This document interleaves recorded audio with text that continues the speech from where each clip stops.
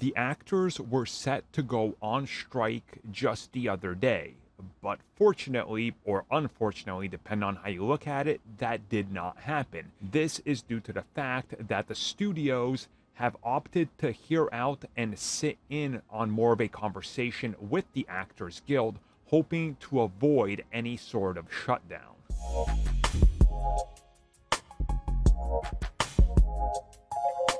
See, when it comes to the whole idea of what's going on, the writers are the ones that are treated the worst, and, well, below them is the conceptual artists. They're treated even worse, but the writers are literally the ones that have been with this whole deal treated the worst, and they are the ones that are going to keep on striking till something happens. If the actors follow on strike, then it's going to become even harder for Hollywood to manage this. So the fact that the talks have been extended means that the industry is willing to bargain with the actors more than they are with the writers or anybody else.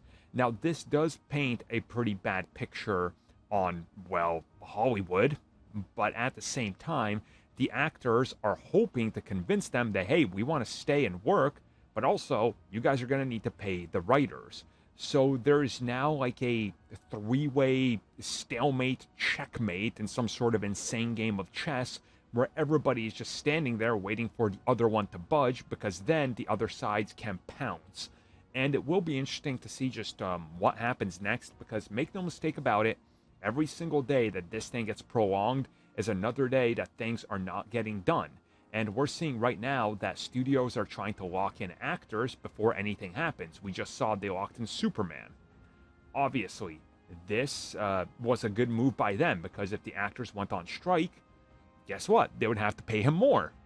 So it's going to be interesting to see what sort of ramifications come out of this and what happens next. But make no mistake about it, we're going to hear something really soon. Either one side is going to bend to the other, or they're going to be at a standstill and then things fall apart. And, well, get ready for almost no entertainment for quite a bit of time.